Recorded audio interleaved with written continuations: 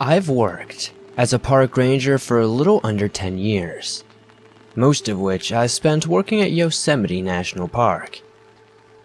Honestly, this job is pretty mundane most of the time. The most exciting things being random deer mutilations and teenage party sites. One day, however, I was doing my usual rounds and making sure everyone was out of the public facilities for the night. I was locking up the doors to the bathrooms when I heard what I thought was a little girl whispering. It was ever so faint, and if it wasn't such a still day, I wouldn't have heard it. I sat there for a moment and didn't hear anything further, so I started walking to where my truck was parked to make my way to my next stop. When I heard it again, a faint whisper of a little girl. I stopped and looked around and listened very closely. Yet, again, I couldn't hear anything, nor could I see anything. Starting to feel a little creeped out, I quickly made my way to the truck and hopped in. I started the truck up and began to quickly take off when I saw it. A ghostly figure of what I can only describe as an emaciated female. She had long pale limbs with a rubbery looking skin. Her eyes were pitch black and mouth gaped wide open like her jaw was broken. I freaked the hell out and floored it out of there like a bat out of hell. I didn't lock the gate for that area and got in some serious shit the next day for it. But there was no way in hell I was going to face whatever ghost, demon, monster thing that was. I've never seen or heard anything like that since, and I really hope I never do again.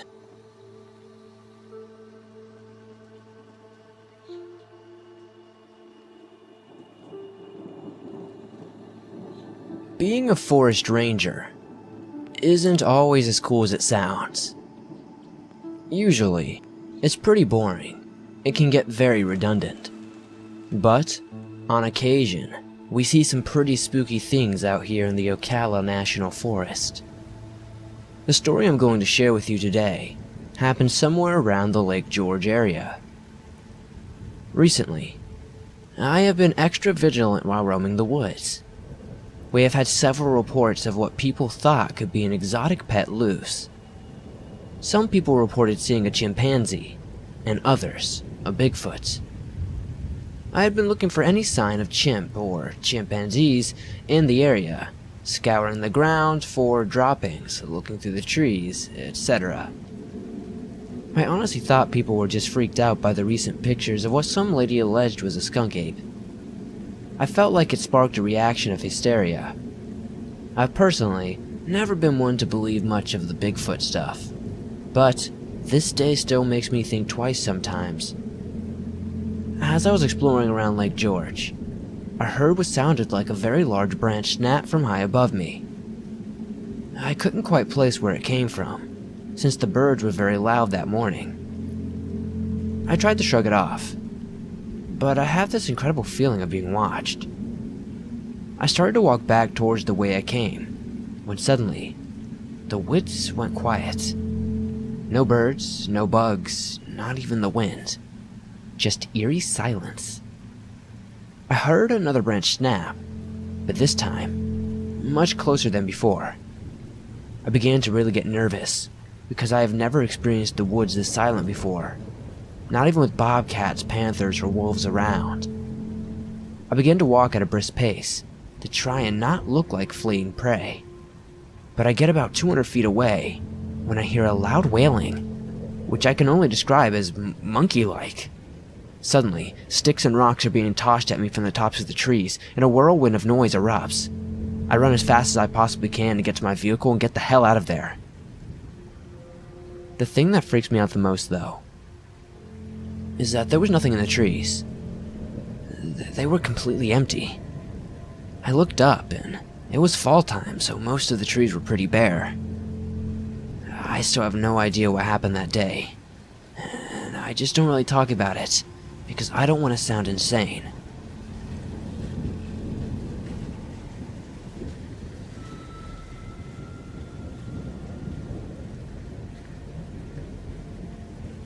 I have worked as a forest ranger for some time now. I've not seen too many crazy things, but things I have seen are absolutely terrifying to me. Me and another ranger were assigned to escort an archaeologist around the park to survey some areas for a potential dig site for some project or something. Honestly, these things are really boring, so I didn't really pay much attention to them. We were climbing a slight incline to get a better viewing point of the valley. We sat up there for about 20 minutes taking pictures and samples of the dirt and whatnot. Seemingly out of nowhere, archaeologist guy starts yelling for us to come over frantically.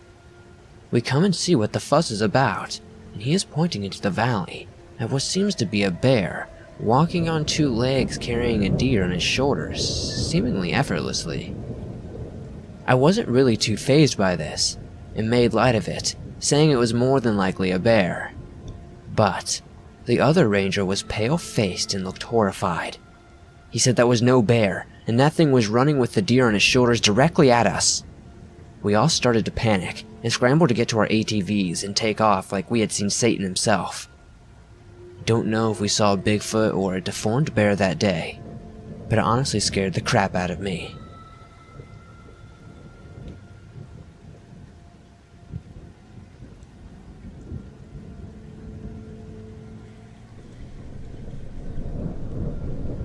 I'm an avid hunter. I go every season and I love it. More often than not, I don't kill any game, but I just love getting out and into the woods. I don't know if you're familiar with hunting season in Pennsylvania, but during late November, rifle season is in full swing. It was already the 2nd week of the season, and I had yet to bag any deer, so I was eager to get to it early in the morning, and I did. I normally get up at around 5 a.m. and drive to my hunting spot. It's private land that my grandfather owns. Him and I are the only 2 who hunt on it, and the rest is posted to hunters. And the only others on that land are employed on my grandfather's farm. I had originally planned on calling my grandfather when I woke up and asking him if he wanted to tag along, but the weather was more than horrendous in the morning. The snow was pouring down and the wind was really strong. I love hunting in the snow, but it almost made me decide not to go. So I knew he wouldn't want to. The roads were really bad, so it took me a bit longer to drive there. Normally, the sun would be starting to rise by now. However, it was overcast and snowing. Regardless of the snow, I walked up to my spot. It was directly behind my grandfather's house, over a hill and back about 100 to 150 yards. Almost immediately upon sitting in my spot, I hear things moving all around me. Honestly, I didn't pay too much attention to it. It could have been a number of things, but it was still pitch black, and the thought of it was kind of creeping me out. But there wasn't much I could do. It's not like I can shoot at anything, so I just ignored it, and continued to wait. It wasn't much longer after that I began hearing something walking just over the ridge to my right. At this point, there's barely enough light to see my feet, so even if it was a deer, there was still nothing I could do. However, I could tell it wasn't a deer. I just assumed it was my grandfather, walking to his spot, which is just a short walk from mine. But the lights in the house were off, and if he was up here, I'm sure he'd let me know prior, even if it wasn't him. It was a hunter, albeit hunting illegally. I still wanted to let him know I was here, so I turned on my flashlight and pointed into his direction, flashing it several times. Again, even if it was a deer, I couldn't shoot it, so I felt it was better to be safe rather than sorry. Nothing happened after that. After I flashed my light, the noise stopped, which was really odd. I didn't see them turn back or hear them, so I figured they either A, sat down right there after seeing my light, which was considered extremely rude, or B, I didn't hear them walk off. I just assumed it was the latter. An hour or so passes, and finally the first sights of daylight start to shine through. It's still snowing, and the snow is falling in entire snowballs, rather than snowflakes, so visibility is pretty limited. Around this time, noticed that an odd-looking lump protruding from a group of trees. The shrubs atop the hill that separates me and my granddad's house, right where I had movement earlier. It looked like a mound of dirt. However, it was sticking out from the side of a tree, so obviously it wasn't dirt. Naturally, I raised my rifle to take a closer look. I could tell immediately that I was looking at the side of an older style camouflage coat. It took a minute, but it finally clicked. That was a person over there. I just thought it was a hunter, so I didn't know what to do about it. I knew if he was hunting on our land illegally, and from that I could see he wasn't wearing anything orange, which is required of all hunters during the rifle season, and I could tell just from looking whoever this wasn't my grandfather. I sat there for a minute debating my next move, but I decided to call my granddad, at the risk of blowing his stunt if that was actually him over there. So, without taking my eyes off this guy, I pulled out my phone and dialed his number. To my dismay, he picked up, and I told him what was going on. So he told me that he'd make his way up, but I decided on my own to give this guy a whistle to let him know I see him. But he didn't react at all. After a few minutes, I started to walk up to this guy. After walking a short distance, I could clearly see this guy, who was sound asleep tucked in between a shrub and a couple of trees. He obviously thought out here was a great place to lay down, as I would never be able to see him and his coat was not stuck out, and as I thought, he had no orange on. I gave him another whistle, much louder, and he woke right up, almost immediately shuffling over to hide his exposed coat. He had a nasty, scruffy beard and a gray hat. Honestly, he looked like a harmless old homeless man, probably in his 50s, but he had a perfect view of my granddad's home from his spot, and I had a pretty good idea that he was planning to do once my granddad left the house. Once this guy realized he'd been caught, and he saw a 6'5" mad guy carrying a rifle, he started freaking out. His face went pale, and almost instantly he tried to feed me some bullshit that he'd gotten lost during a drive with a group of other hunters. A drive is a coordinated push through a thicket in order to drive deer to hunters sitting at the edge of a designated driving area. However, the closest public game land is miles from this spot, so I knew it was a lie. He just wanted to keep on going on about how he was lost and how he fell asleep. He even went as far to make up a fake name on the spot. I just stood there and listened, making sure he didn't give me any fishy movements. I couldn't help but think that what this guy was going to do to my grandfather, God knows if he had the chance, and the thoughts pissed me off.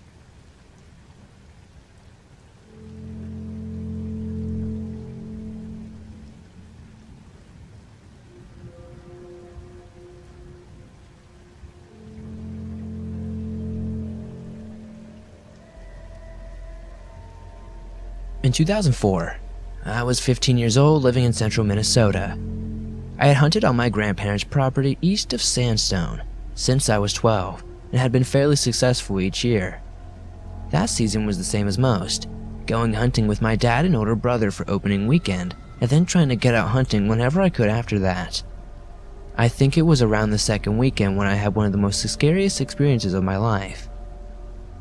On this particular day, after an unsuccessful morning hunt, my brother and I were walking back to the main house through the woods and decided to walk out to the road instead of trudging through a snowy field. Parked on the property, about 40 yards off the road, was a pickup truck. We didn't recognize it.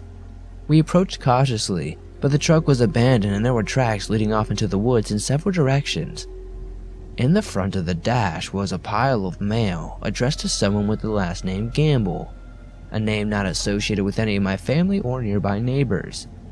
My brother and I decided that we'd just head back home and let our dad know about it, since there was little else we could do or knew what to do. When we said the name we had seen in the window on the mail, my grandmother immediately recognized the name. "Oh, that's a lady who lives a few miles away from here." My dad jumped on the four-wheeler to go see if the truck was stuck or broken down and offer to help. But when he got down there, a mere 20 minutes after my brother and I initially saw the truck, it was gone. Without any cause for alarm, we all basically forgot about it as we had a warm lunch and swapped hunting lie stories from the morning. After a post-lunch nap, we all mapped out the morning hunting strategies, and we headed out to our stands until dark. This is when the story gets good. I was sitting in my stand, lost in thought but constantly gazing around and trying to spot movement or flashes of brown and white. I was deep in thick brush on the edge of a swamp that borders a hardwood stand on trees. It was a favorite spot for the afternoon hunts to get deer as they migrate towards the fields as it gets dark. Suddenly, out of the corner of my eye, I saw a flash of brown to my right. I strove to identify exactly what it was, before I saw it again as it slipped behind a pile of brush once again. I figured it'd be about 50 yards away and moving my way. I lifted my 30-30 Western Field lever action to my waist as I stood in the stand and silently slipped the safety to my off position. For several long minutes, I saw and heard nothing. I began to question if I had seen anything at all or if my imagination was finally taking over after me being fooled by squirrels for several hours, when suddenly I heard a low noise coming from the thick brush. It sounded like a growl sound. My first thought was that a wounded deer was going through its dying moments from the neighbor's property to the east. Suddenly, the low growl turned into a distinct growl and snarl. My mind immediately went from lurking for a wounded deer to looking for a bear. It wasn't uncommon to see bears in the area, but the thought of one being so close was both exciting and nerve-wracking to a 15-year-old me. The growls grew louder, and I saw the brush move slightly as the unseen bear moved closer to my stand. I placed the safety back on my weapon, but kept it at my waist. The growling stopped, and then it turned into a snarl and screaming sound that caused my heart to immediately drop in my chest in pure fear. I had never heard a bear make that sound, and I suddenly knew it was a wild cat of some sort. The brush movement that I finally saw the animal for the first time. About 35 yards away, I had gone from expecting a deer to a bear to a wildcat of some sort, and while I wasn't wrong, I did not expect in the least what I saw in front of me. 35 yards away, in the woods of Minnesota on a November day, was a Bengal tiger that had been 8 feet long, with orange and black stripes. A Bengal tiger. I had seen them in books and at the zoo, but I had no frame or reference of what I was witnessing. I immediately threw up my gun. I turned the safety off and the hammer cocked. My hands shook and I thought I was going to throw up. While it was likely less than 30 seconds, I felt like I was staring in shock at the tiger for at least an hour before it snarled, screamed once more, and bounded into the woods to the north. I stood in my stand for several minutes, until my leg shaking became paralyzing as the adrenaline wore off and the reality of what just happened came over me. I asked myself over and over if I had just seen something that was real. In my frozen fear, I had contemplated shooting the apparition in front of me, since in my sights the entire time, but I didn't because I wasn't convinced that it was really real. I didn't have a cell phone, so contacting my brother or dad was impossible to do. But I do know one thing. I did not want to be in the woods in the dark with that thing nearby. I was also less than eager to immediately get down and walk to the house with him nearby. So I sat in the stand for 20 minutes in the ready position looking for any sight of the tiger. When I didn't see anything, I got out of my stand and started the longest walk back to the house possible. I walked the entire 1/4 mile through the woods with the gun up in the ready position. Every twig breaking made me feel like a tiger was leaping towards me in the growing darkness. Needless to say, my family was skeptical when I rushed to tell the story of the evening's hunt. They believed I had seen something, but the tiger part was hard to swallow. They figured it was likely a wildcat or a mountain lion at most, but I insisted that I had seen what I had seen. Regardless, we began to get ready for Wednesday night church, and the conversation continued until we got inside church. The small country church is composed of mostly extended family members, and so we had several relatives visiting for hunting that were mingling and talking about their hunts thus far. I immediately walked up to my cousin Sky, who owned and hunted the land adjacent to my grandparents. My dad jokes that he heard a ridiculous story that I made up about my evening. I was barely into the story when my cousin exclaimed, "Oh, you saw the tiger too." My dad was floored and I was vindicated. Slowly, the story began unfolding with answers. The white truck belonging to the Gambles was the connection piece. Cynthia Gamble lived several miles from our property and owned a large wildcat sanctuary. While the cats were all in cages and tagged with GPS monitors, apparently one had escaped and several neighbors reported seeing it. She went and looked for it, and by the following day, we had heard from those that knew the Gambles that the cat had been returned. But there was never any official word that had gotten loose. Being that far out in the country, with little population and evil lighter traffic, sightings of the cat by others than the family are limited if they happened at all. Everything went back to normal, and I had a killer story to share with no one that believed.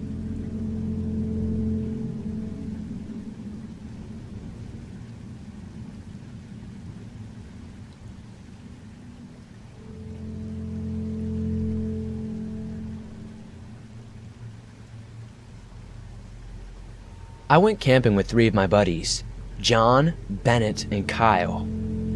We do this every year. It's kind of a bro trip to reconnect with each other. We were all fresh out of college and decided to go to our yearly camping trip in August. We are from Oregon and ended up camping in the woods there like we usually do at the same point. The first day was great. We set up our spot, explored the area, and by the time the sun was setting, we set up a campfire and made dinner. After a few too many beers and some s'mores, we decided to go to sleep. It was a perfect way to end the day. Our second day was basically the same thing. Hiking, food, one too many beers. But this night, we ended up being not so perfect. I remember watching some videos on YouTube, and we were laughing and it was interesting. As we finished the rest of the beers, we were wrestling around with each other like guys do, and John stopped messing around and froze.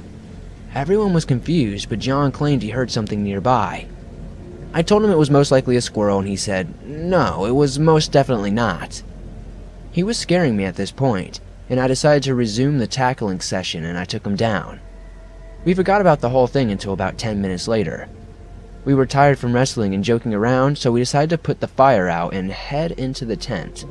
We had a 6-person tent for anybody wondering, so we were all in one tent.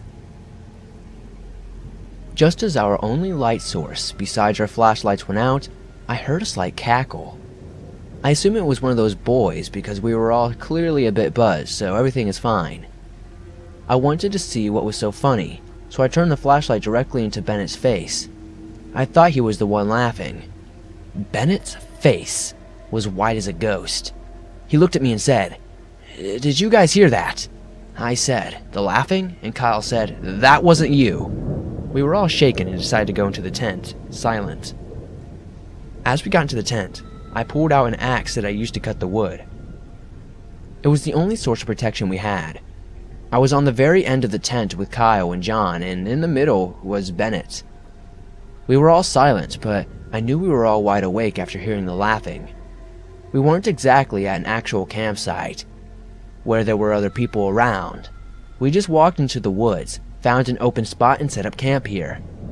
We were about a mile from our car with barely any cell signal, so I guess you could say we weren't exactly in the safest position if there was a crazy maniac around. I got tired, so I dozed off. I have no idea how long I was sleeping before I heard laughing again. It's hard to describe other than it sounded menacing. It was frozen, and I didn't move. I didn't even try to look over to see if my buddies were awake. The axe was under my pillow. As I mustered enough strength to move to get the axe, I saw what looked like someone's finger pressed up against the tent, circling around the tent. Someone was definitely outside, walking around our tent, laughing. When they got to the front part of where the tent entrance was, they stopped. About 5 seconds went by before the person furiously shook the tent and screamed. That's when I knew my buddies were awake as well, because Kyle screamed like a little girl right after. Whoever was behind the tent laughed and again walked off. We laid there the rest of the night, wide awake and definitely sober. We didn't want to move out of pure fear that whoever was out there was still there. When the sun came up, we packed up everything and walked back to our car. We still go camping every year, but this time we go to legit camping sites. I now bring a judge or a gun with me, and not just an axe. Whoever was outside our campsite could have easily been a deranged homeless person, psychopath serial killer, meth head, or just an asshole playing a prank on us. But I sure as hell won't camp in a rural place anymore. Stay safe out there. It's a dangerous world we live in.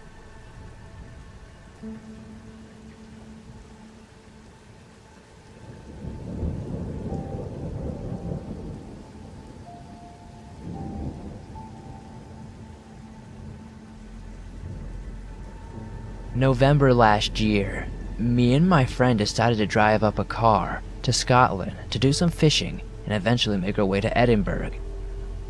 After the first day of catching some salmon and brown trout, we stored our catchers in the cooler box.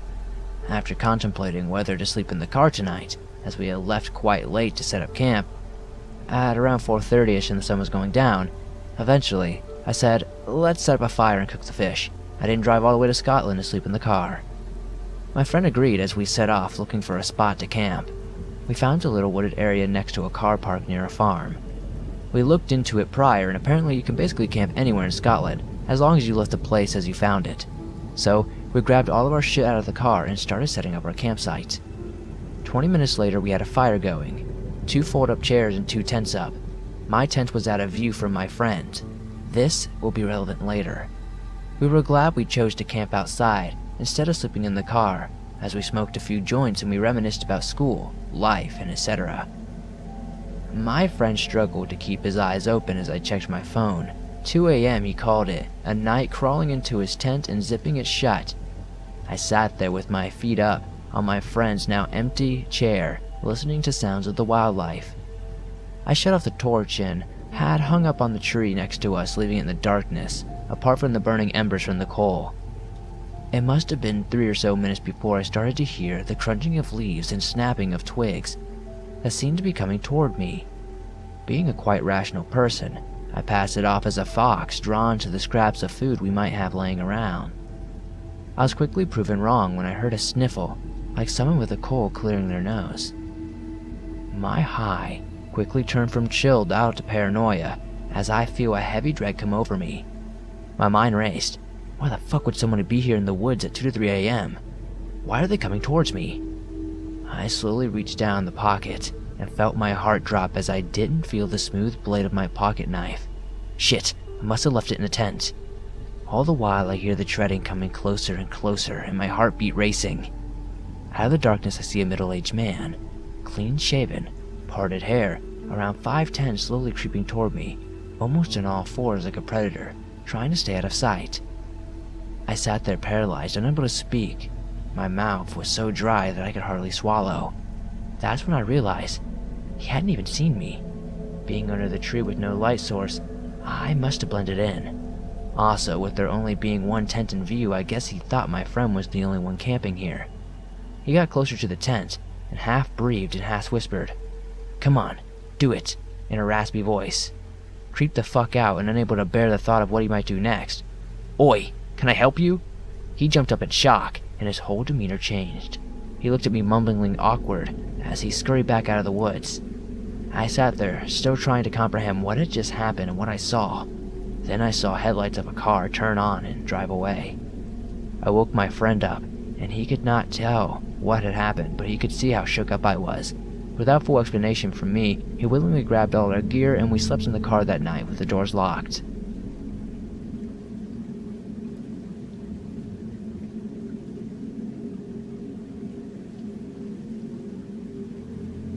We live in a small town, on the outskirts of a large city.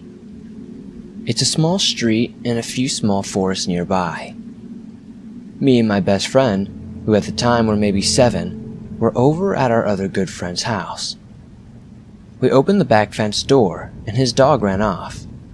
This was odd because she was very well trained. She never disobeyed him. So, we waited outside in the driveway. We were facing toward the creek in his backyard, and behind the creek was another street, then a small forest. We turned the corner around his little shed to look over. Since we enjoyed the view, we see something massive walking between the 2 trees. It seemed to hide behind one after we saw it. Both me and my friend almost peed ourselves. This thing was massive, 7 or 8 feet and covered in hair, and it had a weird disfigured face. Now, you might be thinking this is just a child's imagination, but my friend saw it too, so I can't really write it off as just that. I didn't really have a wild imagination either. Even when I did, I could always tell the difference between that inside my head and what the real world was, and I never really exaggerated either. Plus, my friend saw it too, So, I know it's true. Still to this day we talk about what we saw in the woods that day.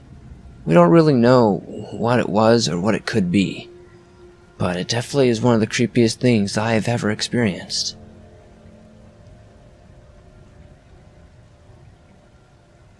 My friend and I live in the southeastern area of Wisconsin.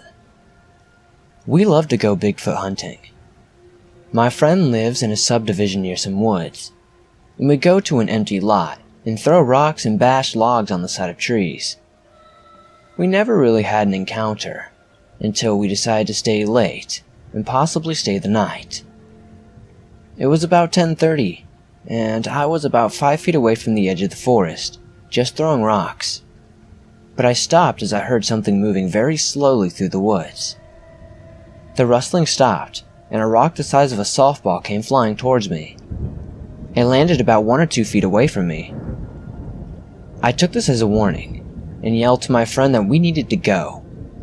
We began sprinting towards our bikes when we heard it running through the brush. It sounded like a bear or something shaking the trees.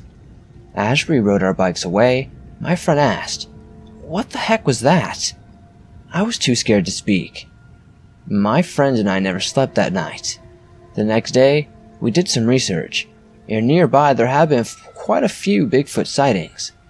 We know it wasn't a bear, because bears don't live this far south in Wisconsin. Some of you may not believe this, but just know, I swear to God, I'm not lying.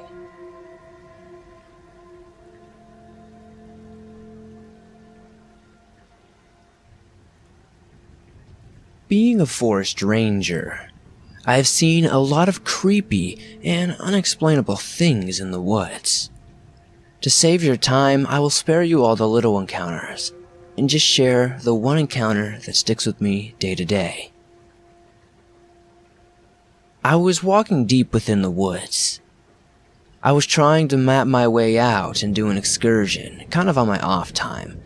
I didn't get very much time off from the park, so any time that I could just get off into the woods by myself and camp was definitely time that I utilized. I was walking through the woods, trying to find my way to where I wanted to go. I would usually go off trail, and I was struck by this weird feeling. I kind of felt like I was being watched. But I kind of shrugged it off as me just, maybe being paranoid or something. I found a nice little clearing about 500 feet up, and I decided this is where I will do camp for the day. I started setting up my tent, and got a fire going. Soon it began to be dark. As I was sitting around the fire, cooking some hot dogs that I had brought along the way, I noticed that feeling of being watched came again. But here's the creepy part. Most people would say that they see these creepy eyes, or these crazy colors in the sky or whatnot. I didn't see anything like that. But what I saw was something much more terrifying. What looked like to be a man hanging from a noose was just on the outside of the light of my camp. All I could see was the silhouette of 2 feet dangling about 6 feet up in the air. What was really odd is that none of these trees had branches. These were all pine trees. So, I freaked the hell out. I shot my flashlight there, but there was nothing there. Maybe I was just worrying, and I was overtired or something. So, I go back in my tent, and try to sleep it off. I have nothing but nightmares and awful dreams all night, and wake up at probably about 6 in the morning. The sun is starting to come up, so I pack my stuff quickly and get the hell out of there. Out of all my years being in the woods and being a survivalist and things of that nature, I still have no idea what that was.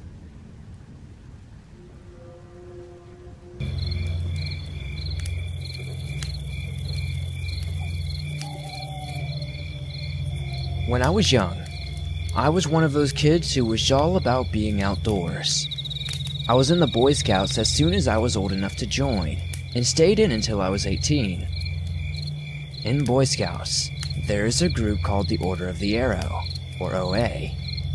To my young mind, It was like the special forces of scouting, and I was so excited when I was told I had been selected to join their prestigious ranks. So, I packed my bags and went to camp at Dale Wrestler, New Mexico, and I was ready to see what I would have to do to become an OA. To join OA, you have to go through a trial weekend. I would say not much more of that because the trials that we had to go through are secret. The last night though, we were split up into groups of 4, given map coordinates, a compass, and a bare bone minimum of what we would need, and told to survive for the night, and then to report to a second set of coordinates in the morning. Myself and the 3 scouts started on our way, and we were hiking for about 5 hours before we found a small clearing and confirmed it was our camping spot. From the northeast to the east there was a thick thorny bramble. We tried to find a way to explore it, but the waist-high vines were impossible to get through without something to cut them. So we ignored it and went on just exploring a bit around the camp and goofing off. As night came, we all started to set down and to make a fire. This would be our only source of light for the night. We stayed up for a bit after dark, chatting and telling stupid jokes, and just having fun, talking before we went to bed. We had one small tent, and so myself and one of the other scouts slept outside near the fire, while the other 2 slept inside. I don't remember the time, because none of us had packed a watch, but it was well after the fire had gone out. I was shaken awake by one of the other scouts. He whispered in a quiet voice that would sometimes crack with fear.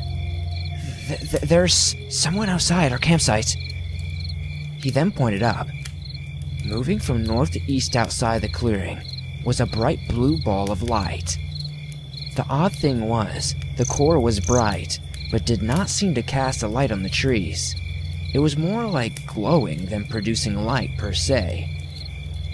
I stared at it, nervously and curious, as he quietly belly crawled and woke the other 2 up.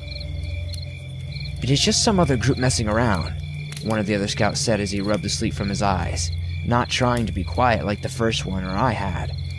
The light didn't seem to do anything different from its motions, as the 4th scout said. "But wait, that is where the bramble is." It was then that we realized how smooth the light was moving, and how dead quiet the forest around us was. Nothing was making a noise, and not even the moving light. I watched it for some time before accidentally falling asleep again. When I woke up, everyone else was already packing to make it to the rendezvous point.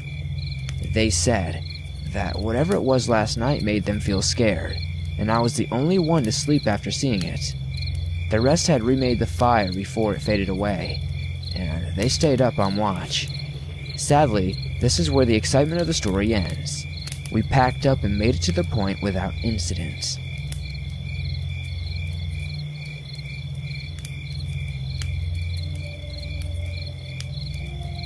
Before I start this story, let me give you a little insight on myself. I grew up in a very military-strict family. From the moment I turned 5, my dad taught me everything I know now, from fighting to survival skills. My dad being an ex-Navy SEAL, nothing really scares me. I'm not trying to paint myself as the most fearless person in the world, but I am also a paranormal investigator. Not something I talk about at work, but after having my fair share of experiences, I grew to love it, and it always interested me. So, from putting away some of the worst people in the world and my fair share of seeing the creepiest shit, nothing honestly scares me. This story takes place several summers ago. 2 of my friends, Craig and Justin also being in law enforcement, and the other a firefighter, decided to go camping. I always felt so comfortable in the woods. As I said, my dad taught me everything I know. We would spend days in the woods just living off the land. My friend knew of a very remote area up in New Hampshire. I don't recall the location. I was actually really excited because I hadn't been camping in years. It took us some time to find a good spot to get a good idea of the area. I felt like we were in another planet entirely.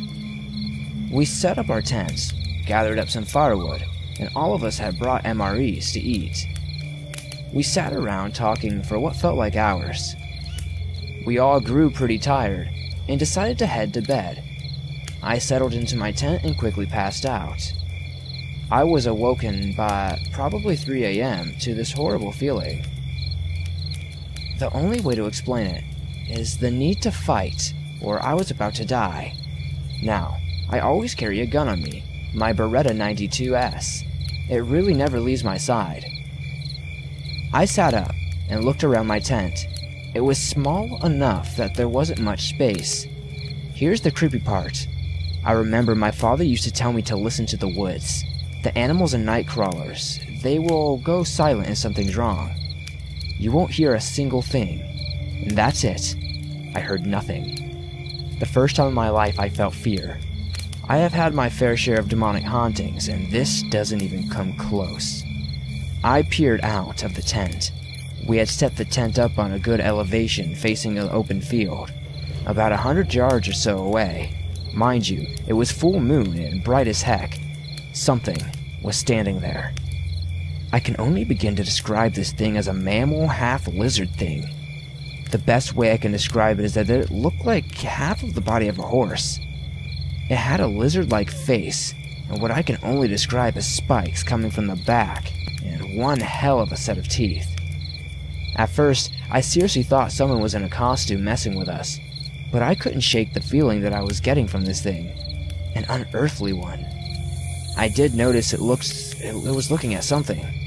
I couldn't make out what kind of animal it was, but it was probably the size of a raccoon. It looked like it was trying to sneak by, but the animal just randomly fell on its side and just let this thing take it. I was absolutely terrified. I knew if this thing headed our way, no 9mm is going to do anything to it. I could even hear it breathing all the way from my tent. What only sounds like something breathing through pudding. I crawled to my friend's tent, keeping a low profile. In a small relief, I noticed my friend Craig was also awake. He was looking at the same thing I was. We waited as the thing just stood there looking around. Then, it started to make its way for the tree lines. We could hear it smashing through the trees, and then silence. Craig and I just laid there for what felt like hours until the sun came up. Still, absolutely terrified. Justin woke up. Of course, he heard nothing, and not believing a single word of what we said. We packed up that day, and I have never been back to those woods. I seriously was always afraid to tell this story. I'll probably be sent for a psych evaluation, and I don't care, because I am not making this crap up.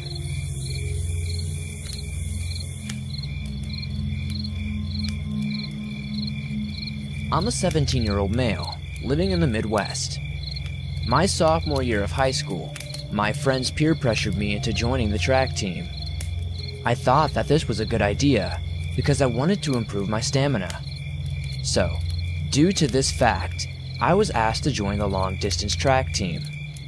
To practice, our small team would run in the woods, and then to a lake. These woods are mostly used for off-road biking, so we would run in the forest in the dirt paths that the bikes would make.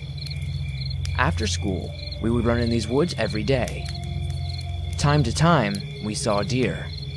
These deer would get very close, so much so that one would only need to take 3 or 4 feet to maybe even pet one. These woods were fun to run in because they could be so secluded. The last day I ran in these woods, it was just another day.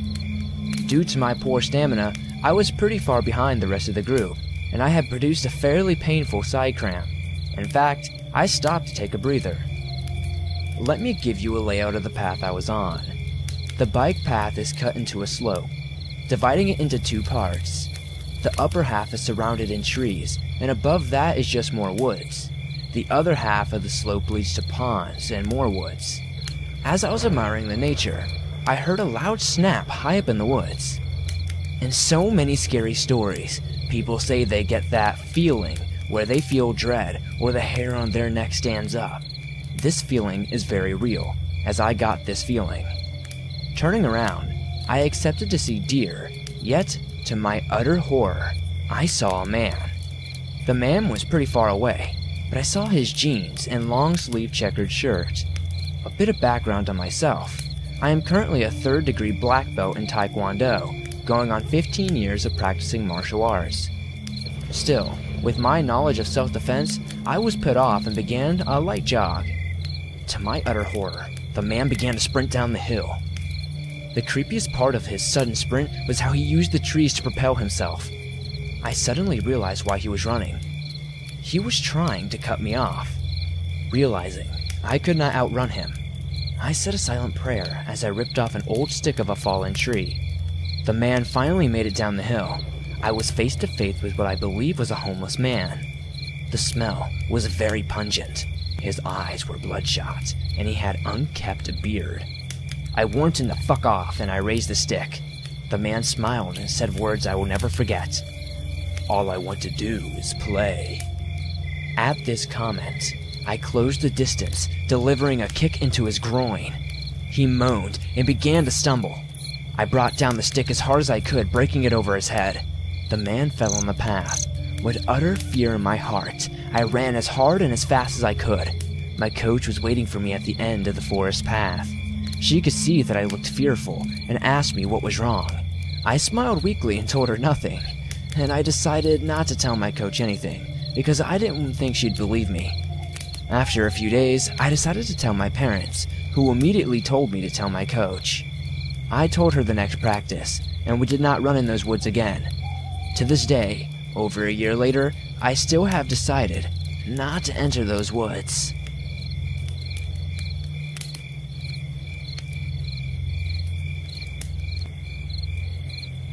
In the fall of 2016, a friend and I decided to go hiking late in the afternoon in a densely wooded wilderness area in the mountains not far from Fayetteville, Arkansas. My friend Rick was close to 60 at the time and recovering from a triple bypass he had undergone around 16 months earlier. We had been hiking these trails for about a year following his operation to strengthen his cardiovascular health. That day, a weekday, I hiked with a bottle of water, my wallet, and my keys, but nothing else. Nothing to protect myself. The trail we picked is a popular weekend hiking spot that we had taken dozens of times before. We were both comfortable with the hike and had never had a problem on that path, or any other for that matter. While Rick is older, and at the time a little more feeble after his health problems, I was in my mid-40s, well over 6 feet tall, and in pretty good shape. So, I wasn't really very worried about our safety. The trail we were on is on a state park adjacent to federal park land. It's an outdoors enthusiast's dream. Most of our trek that day was completely uneventful. We just enjoyed the autumn leaves and chatted casually as the sun dropped lower in the evening sky. We had seen nobody else that day, which was probably to be expected given that we chose to hike late on a weekday. We'd completed about 4 miles of the 6-mile loop up to that point, and it was as uneventful as any other. On our way back to the car, and about 2 miles from the park area, we spotted someone. Through an opening in the trees, I saw a young woman, probably a college student. She was on the trail ahead of us, and moving in our direction. At first glance, I paid her very little attention. As the distance between us disappeared, that changed.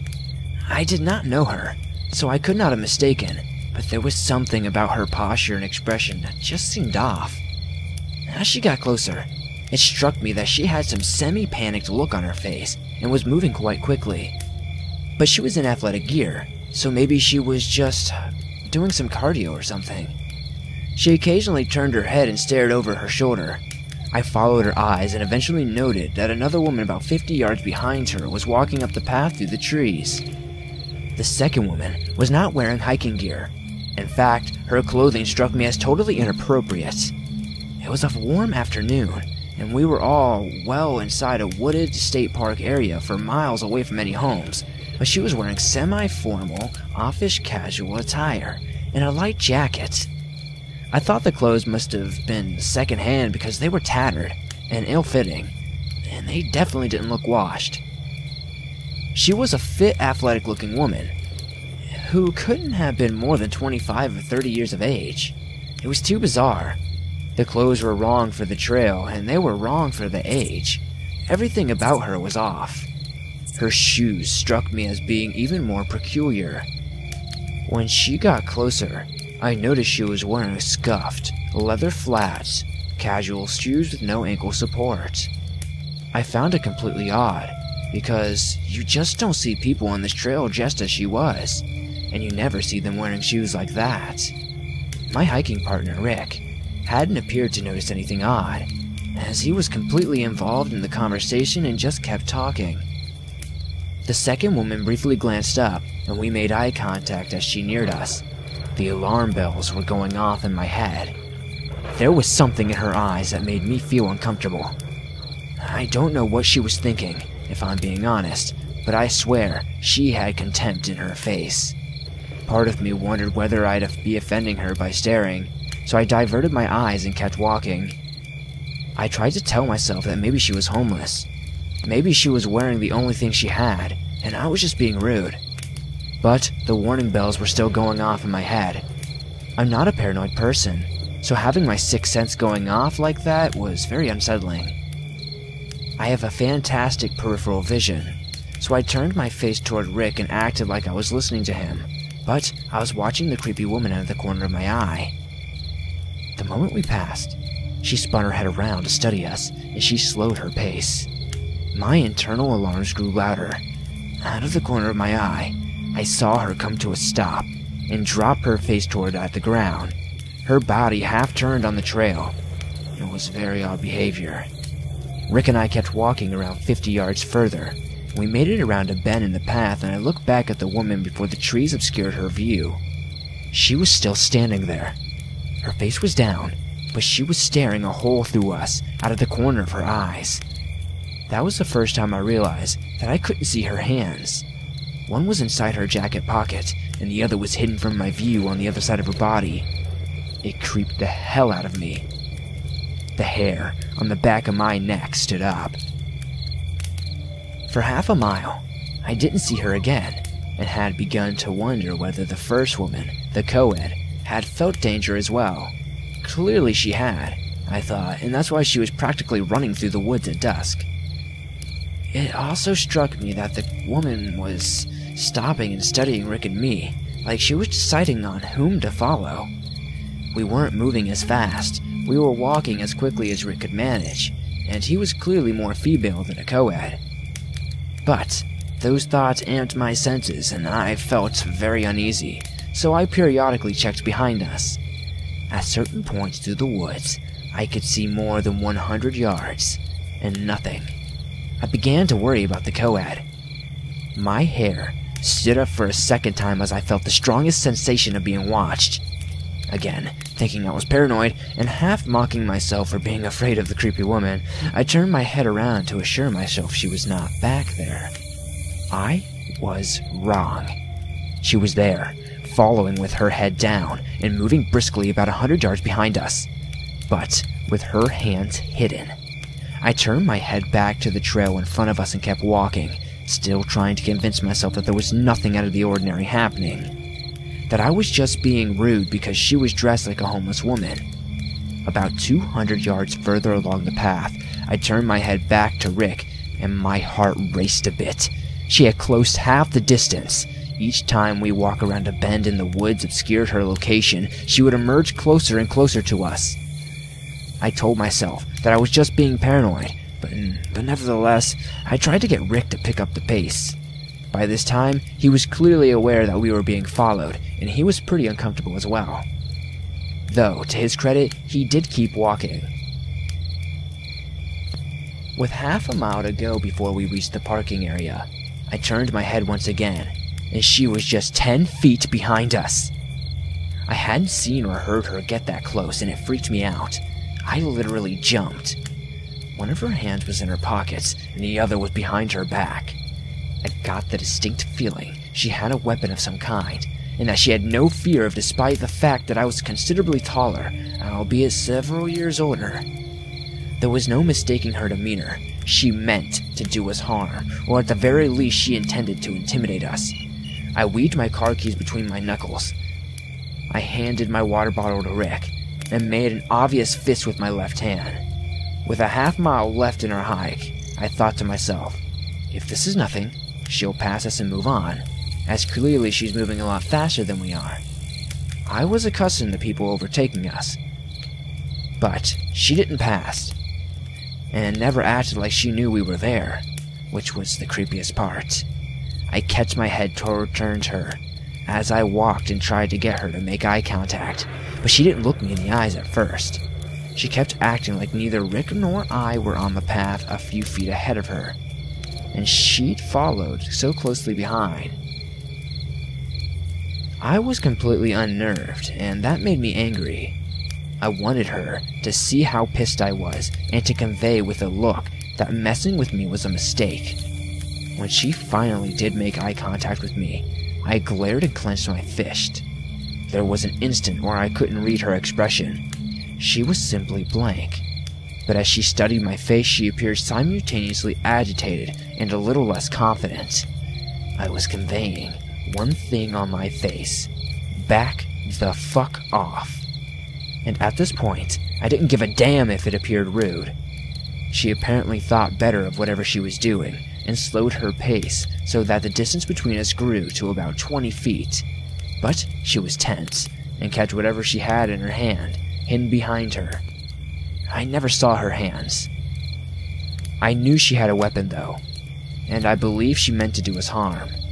But I also know she recognized that I was ready to fight. I was mentally prepared to charge at her if I saw a gun or a knife, as I knew Rick couldn't outrun her. I thought to myself, I just have to surprise her. I also realized that I needed to have her in front of us. A few hundred feet further, about a quarter mile away from where our car was parked, she still was stalking us, and I had enough. I was in equal measures afraid and furious. I told Rick that we were going to stop and let her pass, loud enough for her to hear it. Just as I was getting ready to stop on the trail and make her walk in front of us, she veered into a small clearing, plowing through waist-high brush, crossed a ditch and scurried through a tree line to a road that ran through the woods in between the main road and the parking area. I kept my eyes on her the entire time. She had a car. It was parked alongside the little service road, partially hidden by shrubs, not in the parking lot. The last time we made eye contact, just before she climbed in her car, it was clear from the expression on her face that she was very angry. I glared at her, expressing my own anger, and kept walking. When her car started, and she drove away, Rick got quiet before asking me, what in the hell was she doing? Did she have a gun? I told him I didn't know. I never saw a weapon. We walked back to our car without saying another word. Once the engine was on and the doors were shut, we chatted a bit more, and decided to call the authorities and report the incident, and to make sure to have them check the poor co-ed who had passed first. To this day, I have no idea what the creepy woman was planning to do. I don't know if she wanted to rob us, harm us, scare us, I have no idea. I'm just thankful she decided better of it. I have hiked that trail more than 50 times since then, but I've never seen her again.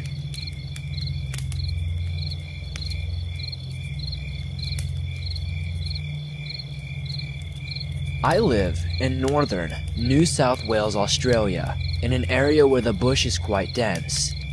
Now, I've always been into the paranormal and have experienced a few situations that just cannot be explained. The one I'm about to tell is the most freakiest one so far. So, here's a backstory that links into the story I'm about to tell. So, I live with my parents and my two brothers. About a year back, we were staying with some friends in a tiny desert town with a population of 200. I know, it is very tiny. We heard about an older man who lived in one of the houses and was murdered about 4 years back.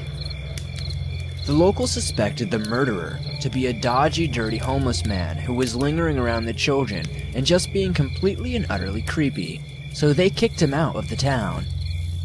This man had a tattoo on his forehead saying, "Mom." Now, fast forward to when we were camping in the bush.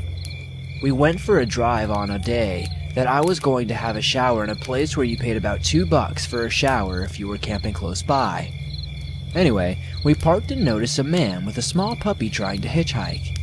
Me, being a nice person, decided to ask him where he was going and let him know my father could probably drive him. Now, when I sit in my back passenger seat, it sometimes looks like I'm the one driving.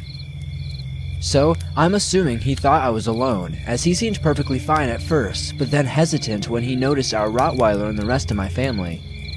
They gave him a lift while I had my shower. I don't know why, but I got a bad feeling.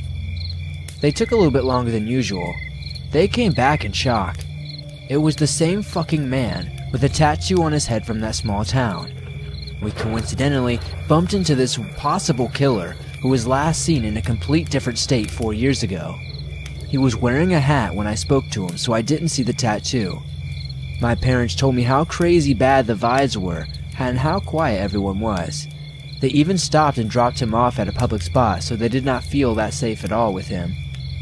Now, we are driving back to the camp and we're cracking jokes about how we would be waiting back at the camp for us with coffee. My family was terrible with a sense of humor. We got to the camp at light at night and it was dark. We had 2 big tents and we slept in a big kitchen tent. I was somehow still in a bit shaken sense, but I somehow decided to grab a knife and put it next to my bed, you know, just in case. I was cleaning off my knife when I heard something walking behind the tent. I called out to my little brother, and he replied that he was in the campfire with everyone else, including the dog. I suddenly became very frightened, and without even thinking, looked next to me inside the food tent, and the only way I can describe it was that I seen this old, dirty man crouching down in the dark, breathing heavily and looking me dead in the eyes. I froze for a second and screamed like I have never before, and I began running to everyone else. I was getting ready to call the police, but once my dad walked in with a huge stick, it was like he just vanished.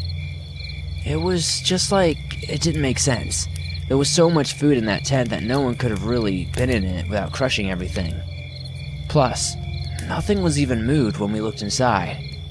When things settled down and we couldn't find anything around, we eventually all tried going to sleep. After about 10 minutes of trying to sleep, and still horrified from whatever the fuck I had just seen, I started hearing footsteps around the tent. It went on for about 5 minutes. I listened very carefully. This thing had 2 feet, and it sounded heavy and big. To try and possibly scare it off, I told my brother, very loudly, to grab the knife and see what's outside. Everyone else admitted to hearing it also. My dog started barking, and followed my brother outside. She then chased whatever it was into the forest. My brother couldn't see it, but he said it was running our dog, and it sounded as if it were dragging something heavy. After about 15 minutes, we tried going back to sleep. Just before I managed to get some sleep, a voice from outside very faintly said my dog's name. My dog didn't make a sound for the rest of the night. Now, I don't know if this had absolutely anything to do with that day, but I fell asleep that night and my face towards the tarp wall. I had the craziest, vivid nightmare. I'll try to explain the nightmare as I can. It was like I was face to face with an autopsy of a young blonde American girl. She was speaking into my ear, going into details about how she was murdered, how her body was found, and how good her life was beforehand. I tried looking away from the body, but everywhere I turned my head, I was just looking at a different part of the body while she still spoke. This dream went on until she said a name of a man, and then I woke up.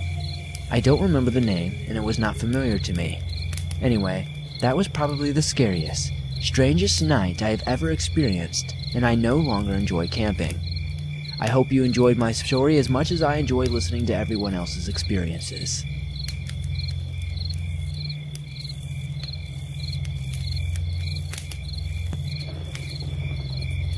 This story happened to me when I was hiking in the woods. It was about 3 a.m., so there was no light yet. There is rarely people up there and there are no trails. It's mostly trees and hills and wild cows. I was walking down a hill and I thought, why not do some exploring? So, I decided to go down a few more hills until I was on flat ground. I looked around and saw what looked like a trailer. I decided to go into it. I had my gun in my hand, just in case some crazy bear or something tried to kill me. Anyway, when I was inside the trailer, I nearly threw up. It smelled like sulfur, but extremely bad.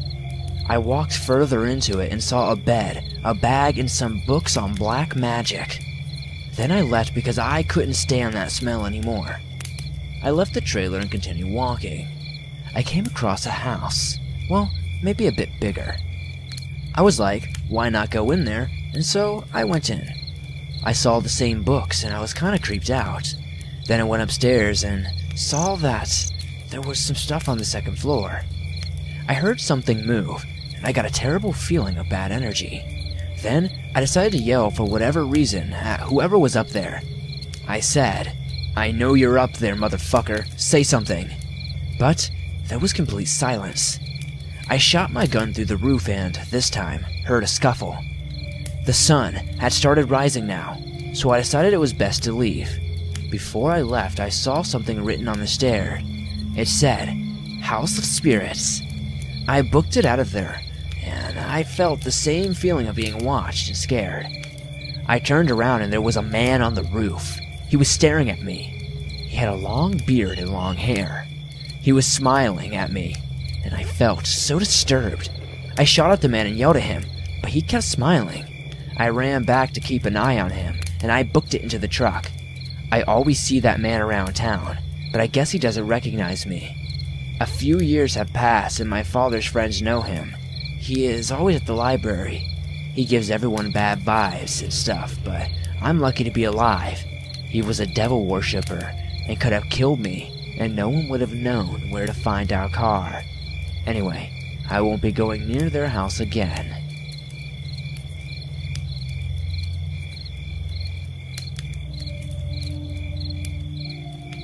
This happened about 2 to 3 years ago. I live in northwestern Montana, and it was my senior year summer. And I was going through some personal stuff that year, and I thought the best way to escape from that was to get off the grid and go camping in the forest. My plan was to go on a hiking trail that not a lot of people hike on, and get to this small campsite. I packed my gear that everyone brings on hiking trips: food, water, tents, bear spray, etc. When I left, it was after work and it took a couple hours to reach the beginning of the trail. The hike was 10 miles into the forest, which had winding paths, rocky areas, and thick and overgrown brush that at times was hard to see the trail because of how overgrown the trail has been with the lack of people taking it. The trail just led you deeper into the mountains.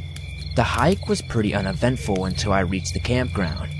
When you come out of the trail into the campground, the first thing you see is a small open area about 30 to 50 feet, just enough to hold a couple tents.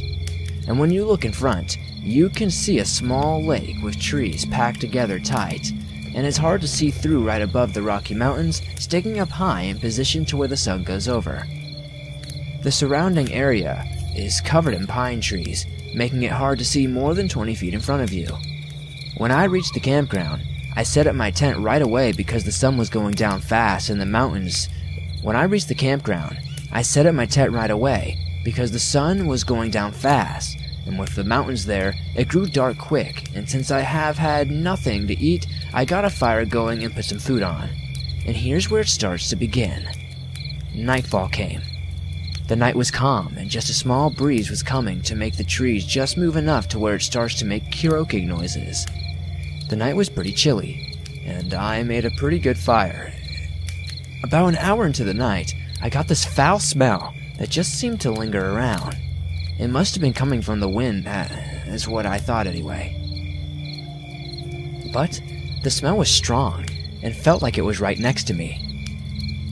I threw another log on the fire, and then I hear the scream of what sounded like a woman next to me coming from the direction where the wind was coming from. At least, I think. It freaked the hell out of me, because I thought I was the only person up here. I didn't see any other tents, and there's no place to set up tents other than the spot I'm in, and the scream didn't come from the trail I came from. The visibility that night came from the campfire and the moon reflecting off the lake, so I couldn't see far. But I reached into my backpack and pulled out a flashlight and just slowly started scanning the area for a woman. I yelled back, "Are you okay? What's wrong?" And the woman yelled back, "Help me!" So I said, "Where are you? Are you hurt?" Trying to find the source of the sound. There was a small pause, and then she yelled back, "Come here!" But there was something off about the voice. I just kept thinking to myself, that woman didn't sound like she was hurting or anything was really attacking her. So that raised a red flag in my mind, and everything I said seemed like it didn't matter to the woman. Like she was just trying to lure me out of the campsite with some 2 words. "Help me!" Right after that, I reached into my backpack and pulled out my handgun and kept scanning the forest. After a bit, I could hear far in the distance elk making noises, and right after the elk finished, I hear the loudest high-pitched screech that I've ever heard in my life, in the same direction the girl was yelling at me from. And after the screech, I hear movement in the direction of the elk, with the bushes moving violently until the bushes became unmoving and the campground came to a standstill again. After the thing ran away, the foul smell went with it, and though the rest of the night was calm, except for the same screeching in the distance which sounded like it was miles away, just echoing through the mountains, I have never been more scared in my life. So, I waited until dawn, packed up my things, and headed home. I haven't told anyone my story, but if you have any idea what this could be, please let me know.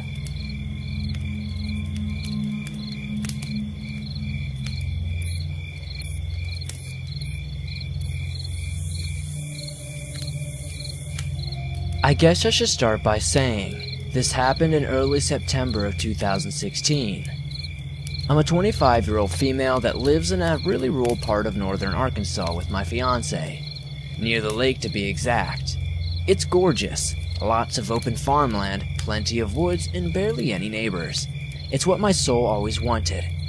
I am an only child, also, and have been pretty much spoiled my whole life. My father, for as long as I can remember, would randomly bring home toys. Not just little toys. I'm talking go-karts, dune buggies, and even four-wheelers. So, since I was young, I knew how to drive just about any off-road vehicle, and I loved it. We even had jet skis at one point. My parents were very laid back with me, to the point that they would nap during the day and let me ride the dune buggies until dark. I forgot to mention, I just recently moved full-time to the property. For years, we would only visit the land on the weekends, so it's a different feeling knowing you don't have to go back to town. My parents live about 3 hours away from the land, so seeing them on the weekends is a treat. They bring up all kinds of goodies. The land is beautiful, about 30 acres more than half of which is cleared. Years ago, a small farm was here. The old barn still stands, and of course a pond with a ton of frogs. One night, we all got wild hair and decided to go for a night ride. My father now has a Jeep, so him and my fiance decided to ride together. Me and my mother decided to ride separate on the wheelers. These four-wheelers are fairly new, automatic, so they are ready to ride a while. And damn it, I also forgot to mention that for miles outside of the property is the Cherokee Wildlife Reservation, so there are miles and miles of woods and dirt trails. So many that you could be gone all night. Behind the property, about 20 minutes out, is a creek. Once you pass through it, you will go up the mountain on the other side of Cherokee. There's also a crap ton of logging roads. But before you get to the logging trails, there's a dirt road you have to take. I have taken this road for years. I have had some weird feelings out there, but this night will be the night that I will always remember until I die. My dad, fiance, uncle, and aunt had gone ahead of us, 5 minutes ahead of us to be exact. My mother and I had been out making a drink. Yes, my wheeler was a cup holder, and I was gonna bring alcohol with me, damn it. After we passed through the creek and up the mountain, I noticed the beams of my mother's wheeler start to dim. Normally, they do this because your fan 2 cool engine has kicked on, so I didn't think anything of it. I want to let you know that there are houses near the end of this road and near the beginning, so there's a gap of about 5 miles long of woods, and an occasional dirt road for gas as well. By the way, gas wells are everywhere up here. As we get closer to the trail we are supposed to take, my mother's wheeler starts backfiring. We stop for a second to see what's going on, when it dies. Now, like I said, I've been out in these woods my whole life. I wasn't afraid at all. No weird things or feelings or anything. My mother calls to my dad and tells him what's going on, but no calls are getting through. They must be going down the mountain, my mother said with an aggravated tone. I turn off my wheeler, but leave the lights on. The road is narrow, so narrow that 2 cars can barely squeeze by. I don't want some drunk guy flying around the corner and not seeing us. As my mother tries calling my dad again, I start looking at her wheeler. Something isn't right with it. There's power to it, but no fuel is getting to the engine, which could be a lot of things causing that. So I get my phone out and text my fiance, letting him know we were stuck in the middle of the road. We were sitting there for a good 10 minutes, when all the hairs on my body start to stand up. I immediately look in the direction of the headlights to see a man walking from the pitch darkness. He had no light, and he said nothing. It took a second for my brain to register what I was seeing. As my mother finally got my dad on the phone, I whispered to her sternly, "Mom, there's a guy walking up on us." Now, my mother tends to panic at times. I never took my eyes off him. He was still far enough away that I couldn't make out much features. My mother is freaking out and I tell her to leave the shit and jump on my four-wheeler. As she does, I yell to the guy who is obviously getting closer, "Hello, what the hell?" He said nothing. This seriously freaked me out. Like, who the hell walks down a pitch-dark road in the middle of the night without a light? And not say something as you approach other strangers. That's when it dawned on me. He must have been creeping in the woods down the road. Voices echo like crazy out there, so he probably knew we were women. Normally, I keep a .38 on me, but my silly ass left it at home. Out of all times, this would be the one time that I forgot it. I start my wheeler up and my mother hops on. The man is still getting closer. Now I can make out a red flannel shirt and dirty jeans, dark hair, but not much more. He had a gun. Not in his hand, but visible on his hip. He still wasn't saying a word, which makes us kind of panic even more. He also was not looking at us, but rather at the ground. I realize I can't back up because I can't see a damn thing behind us. So, I threw it in high and took off past him. As we passed him, he just stood there, facing and following our direction, yet never looking up at us. It was pretty disturbing.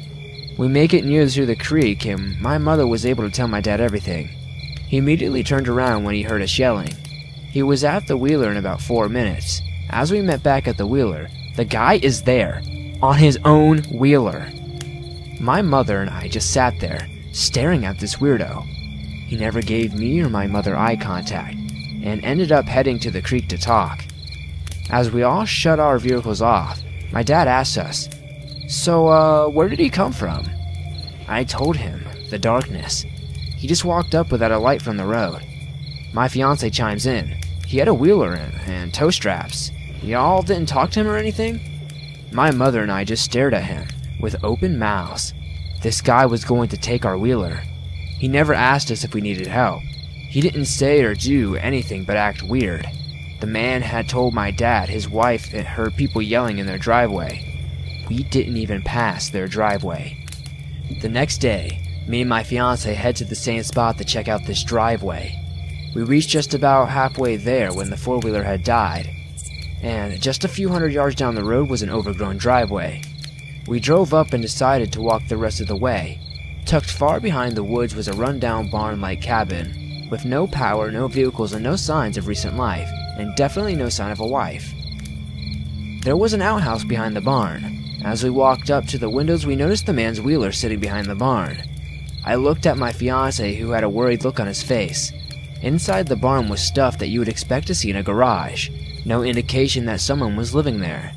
As we backed away slowly, I started to notice that there were vans hidden in the woods. Like a homestead.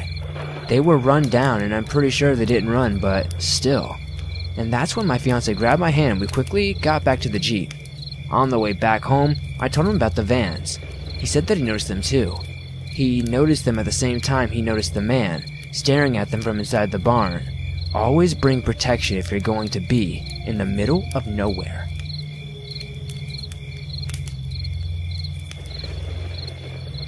One time, while driving in the middle of nowhere in France with a friend, the whole night just felt so eerie for some reason. I won't get into all the prior details, but when we parked in front of our hotel, it was strangely quiet and dark.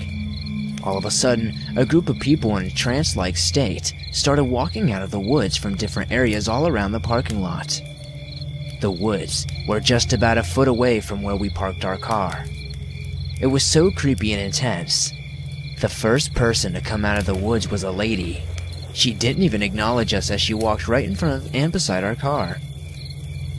She was so tranced out. More people hide in the woods than you would think or imagine. Another day, I was walking in the woods in my backyard. I often walked alone in there feeling safe and solace. Once I was pretty far in, I turned around a bend and was scared out of my wits to see a naked man just laying there on the side of the path. He must have been slinking his way through the woods to get there before I did, or maybe he was just laying there for a long time, just waiting for someone to see him or walk into him. I ran like a bat out of hell, thinking he was going to kill me. It's safe to say there are a lot of creepy people as well as creepy creatures lurking out in the woods just outside of our homes.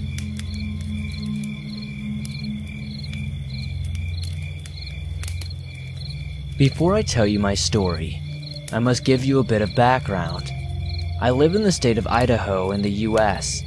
I work on a farm and live in a very small town and live just down the road, about an hour from where this happened. But when I heard a story from a neighbor, curiosity got the best of me. My friend Bill told me the story of the water babies. We were at my house in the garage. Bill was talking with my dad about fixing something in the house. The talk moved on to hunting stories, then stories about seeing weird things in the woods. My dad has a ton of stories like that handed down from my grandpa. After a few stories, Bill told the tale like this.